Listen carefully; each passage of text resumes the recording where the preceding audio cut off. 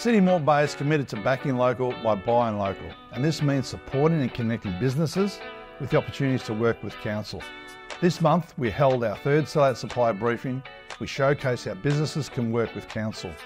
And this time we approached Team Moreton Bay with a number of challenges faced by council. And we generated some fantastic and collaborative discussions with suppliers to develop innovative and locally procured solutions. Came along today is to get a better understanding on how the procurement process for the City of Moreton Bay works, and to get a better understanding of the challenges that the city is currently facing and how we can collectively come together to answer those questions. We get to design collaboratively with council on how we can develop this together.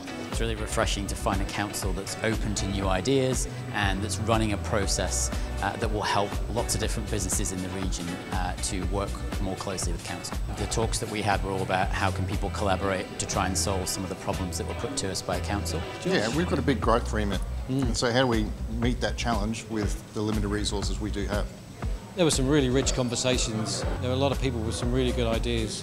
It's good to see the council getting involved in industry and also using the innovation space to help solve problems. We were introduced to people who we weren't familiar with or didn't know about, and they immediately connected with others around the table, and they were all on the same page, which was to make an effort to make something work. To find out more about how City of Moreton Bay can support your business, subscribe to Moreton Business Connect or visit our website.